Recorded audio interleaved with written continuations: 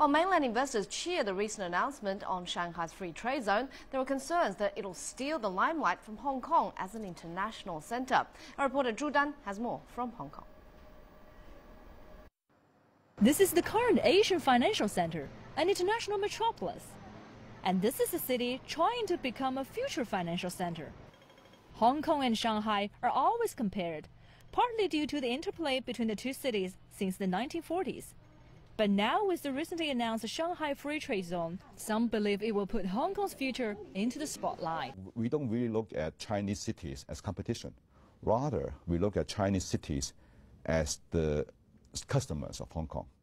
Mr. Chen says he's not worried Shanghai's free trade zone will threaten Hong Kong. On the contrary, Hong Kong's transformed itself from a small manufacturing center to a service center and now an international financial center, partly because China's opening up and reform. When you look at the past 30 years, whenever China opened up, Hong Kong gained more instead of losing. You know, if China did not open up the way it is now, Hong Kong would never be an international financial center. Trade and logistics have helped Hong Kong's economy grow by 3% through the past quarter. The sector accounts for nearly 25% of Hong Kong's economic output. It's believed that business in Hong Kong is likely to face fierce competition from Shanghai as the harbor becomes fully active, especially after the setting up of free trade zone. Not only this, as the free trade zone plan may involve amendments to financial regulations, the liberalization will also be much greater in scale and broader in scope than other similar initiatives in China.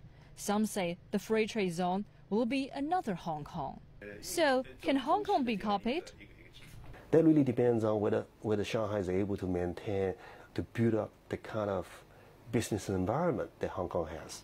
So it's not just low tariff. It's not just the ability to have interest rate liberalization, exchange rate liberalization. It's whether you have the system. By system, I mean, do you have the protection for private properties? Do you have the respect for contractual arrangements? Do you have really efficient government agencies? In the latest World Economic Forum's Global Competitiveness Report, Hong Kong moved up 2 places to 7th. It ranks top in infrastructure for the 4th consecutive year and also first in the area of financial market development. So a more realistic voice here in Hong Kong is that the new free trade deal for Shanghai would not threaten Hong Kong's leading position as one of the world's most important financial center cities and also one of the busiest ports. But in the long run, Hong Kong should ask itself what competitive strengths are unique to the city and whether these can be kept in the next decade or two. Even the success of Shanghai doesn't have to come at the expense of Hong Kong. After all, competition is not a bad thing. Zhu Dan, CCTV, Hong Kong.